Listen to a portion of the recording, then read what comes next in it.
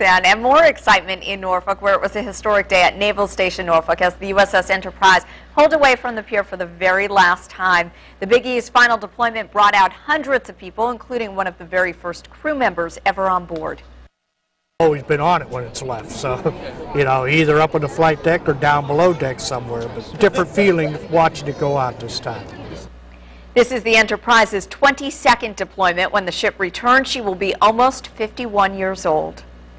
Only 10 on your side's Art Kohn is on the Enterprise for the first leg of her final voyage. Although the deployment is scheduled for 7 months, the officers and crew are already getting down to business on the world's first nuclear aircraft carrier. Flight operations aboard the USS Enterprise got underway even before the ship pulled away from the pier. The choppers are the forward eyes of the ship, looking for both security threats and navigational hazards. If they see something that they want us to investigate, we can investigate it.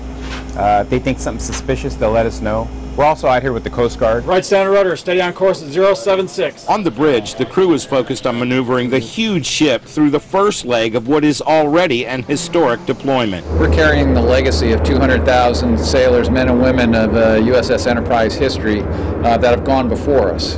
Getting out of the channel and into open water safely is probably the main objective of this first day, and it could also be the best opportunity for the crew of the Enterprise to really take in the historical significance of this day. It does make you feel really proud to be a part of something like this. And for us to go over there, just speed on over and start going straight to work it's pretty unbelievable that this ship can do these feats.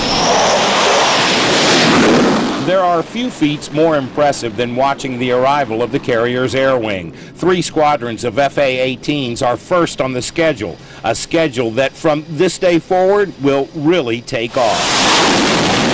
We're going to be flying day and night, so the sailors understand that it's game day right out of the gate. Aboard the USS Enterprise, Art Kohn, 10 on your side.